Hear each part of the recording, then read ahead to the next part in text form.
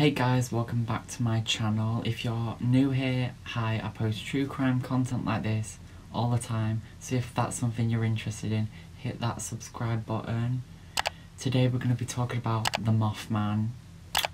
I'm also going to be doing some Halloween makeup as it's October, so if you want to see that, let's get into the case story.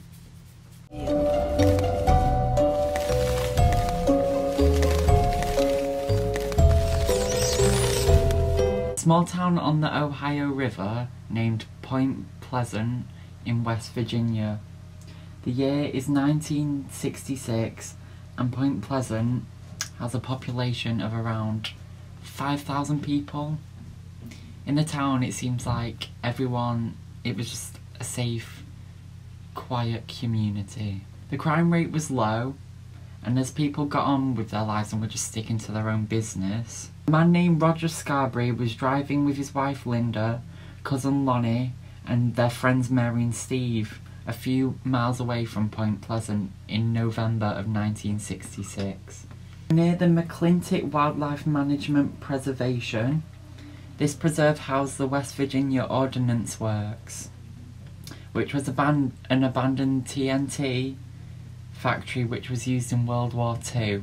The area was called the TNT area by the locals. I look crazy. The whole area had been gated off as it had been abandoned for some time. This made it a popular spot for local youths. You know, smoking, drinking, doing what teens do. Roger, Linda, Lonnie, Steve and Mary were going to do exactly this. Roger pulled up to the gate and he said he instantly felt a weird vibe. Something was off. Anyways, the group gets out of the car, they get to the gated area and are just hanging out when they notice some red lights and they are moving. Now this area is abandoned, so they were wondering why there were some red moving lights. They just stood there silent, trying to figure out what these red lights are. Then they realised that the lights were moving and that they were coming towards them. As the lights got closer and closer and more clear, they seemed to be a pair of red, glowing eyes. There was a large, dark figure attached to the eyes, obviously, and this dark figure was believed to be 7 foot tall, and it also had large wings, which were tucked behind its back. Now, seeing this, the group do the sensible thing, and they skirt right out of there. They got in the car, and Roger put the gas pedal right to the floor and sped away. Everyone in the car says that this creature immediately took to the sky and followed the car.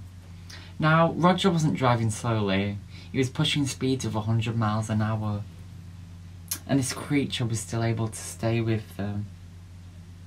Roger says that when he was looking in the rear view mirror, he could see dark shadows and the massive red glowing eyes. He says they drove straight to the Mason County courthouse. They went to report what they had seen, and the Mothman had followed them the whole way there. It just kept flying and then it flew away into the darkness of the night. First sighting of what was known as the Mothman, and it definitely was not going to be the last. They ran into the courthouse shouting about what they had seen. Naturally you're going to think, no one's going to believe them, they're crazy. But a deputy named Millard Halstead knew that they were telling the truth. You see, Deputy Millard says he knew the kids their whole lives and that they were not troublemakers, which made him have a gut feeling that they were telling the truth. The group were all interviewed separately, and they all gave the exact same story. and they all had the same immense look of fear in their eyes, which again proves that they're telling the truth. Roger and the deputy actually went back to the TNT area to look for evidence that the Mothman existed and to prove their claims. Unfortunately, they had no luck as no evidence was found in the area. Remember, this is a small town, about 5,000 people, right? So people started talking. Everybody had heard about the creature. Some were scared and upset, and then there's non-believers who were just not convinced that this was real. Another group decided that it would be fun to go to the TNT area to look for the Mothman. Maybe find some evidence that the thing even existed, I don't know. But once again, nothing was found. At a nearby home, a sighting would happen. A young lady, Marcella Bennett, was visiting friends in Point Pleasant. This friend lived close to the TNT area. Marcella leaves the house. She's carrying her baby in her arms. She walks over to her locked car and is stood there, getting the keys to unlock the car. When she turns and sees a large dark figure with giant wings and glowing red eyes. This creature then comes and flies and stands right in front of her. In fear, Marcella drops her daughter on the ground and then falls on top of her. She says that she was paralysed with fear and that she couldn't move. All she could see was the glowing red eyes staring at her. Eventually, Marcella was able to get up. She picked up her daughter and runs back inside of her friend's house. The baby was not harmed, by the way. She was good. Marcella tells her friends what had just happened, and they are all peering out the window, trying to see what Marcella had just seen. The police were called to report the sighting, but as the police were on the phone, they heard a loud crash come from their front porch. They all looked because, what the fuck was that? If I heard someone outside, I'd be looking. They looked through the front window, and staring back at them was a dark figure with glowing red eyes. By the time the police arrived, the creature was obviously long gone. People were still talking, and then this is when the creature was given the name of the Mothman. Between November 1966 and December 1967, 100 people had come forward claiming that they had seen the Mothman. Many of these people hadn't come forward earlier in fear that people wouldn't believe them and that they were going to get called crazy. Because remember, this is back in the 60s and everyone thought being crazy was the end of the world.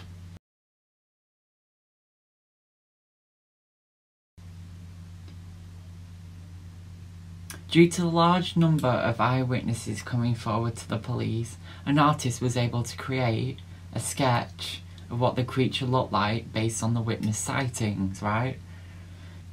The witnesses who had seen the Mothman had said it was a large humanoid type creature. It was grey, had big wings and large red glowing eyes, as you know. It was around 7 feet tall and had a wingspan of about 10 feet. The head was either described as being oddly shaped, with it being positioned close to the chest, or some even claim that it didn't have a head and that the eyes were coming out of the chest. It was said that when the Mothman took to the sky, it would spread out its wings, but it wouldn't flap. It'd be I guess it glided rather than flapped its wings. Some people were saying, oh, it's just a bird, but witnesses who had seen it were not having any of it. It's also said that the Mothman was able to weave in between trees and stuff. Other people said they would fly straight up like a helicopter when that takes off. Some believers just said that it was a Santal crane. I'll put a picture of them on the screen, which is a large bird which has reds around its eyes, as you can see on here. A man named Woodrow, great name, was driving home to Mineral Wells in West Virginia on the 2nd of November 1966. So it was 10 days before Roger and his friends saw the Mothman. Right. He was cut off by what he thought was a car. This surprised him because he didn't see any lights or a car in his rear view mirror. The car then overtook him but started going slower than Woodrow, so he was forced to brake. Woodrow got out of his car and realised that it wasn't a car. He saw that it was either a large unit or a UFO. Whatever it was, someone got out of the vehicle, and this human-like creature starts what Woodrow interpreted as talking to him. But not through speech, through communicating telepathically, that's the word. This creature then entered the craft, and then whoosh, it was gone. When Woodrow returned home, he explained it. Of course, no one believed him. Why would they? Now this little side story links to the Mothman story because it was more common as sightings of the Mothman became more common. The UFOs were reported at the same time as the Mothman sightings. So this made people think maybe the Mothman was an alien. So the main route to Point Pleasant was a bridge from the state of Ohio over here and West Virginia. So there was a bridge that connected the two, right? So on this bridge, on December 15th, 1967 even, 46 people were killed. On this night, several phone calls to the police were made saying that a creature with red glowing eyes was seen at the bridge, meaning that the Mothman could have been responsible for the death of 46 people. People are becoming increasingly more afraid of the Mothman because they're wondering if he was going to harm them. Other people claim that the Mothman was an angel coming to warn them for future tragedies, but if this was the case, he did a pretty shit job at it. Sightings of the Mothman have been reported all over the world for several years, and each person who has seen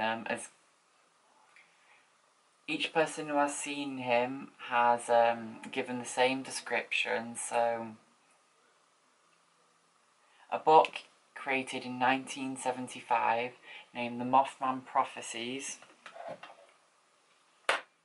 by John Keel said that the witnesses from the Point Pleasant were having visions into the future, having random dreams and strange thoughts.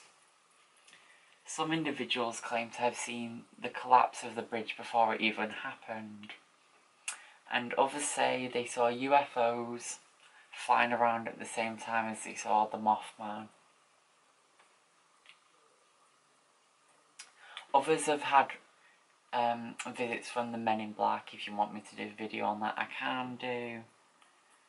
But basically saying that horrible things will happen to them or to their families if they talk about their experiences and what they'd seen. On a lighter note, the town of Point Pleasant have a yearly festival based around the Mothman. So that's the end of this story. I'll put a playlist of more videos, and I'm going to be making more Halloween ones, so keep tuned for that, and I'll see you. thank you for watching this video. If you enjoyed, give it a like. You can follow all my socials, which are linked down below. My podcast, if you're interested in that. And I'll see you soon for another true crime or another Halloween themed video. What am I saying? Bye. Subscribe.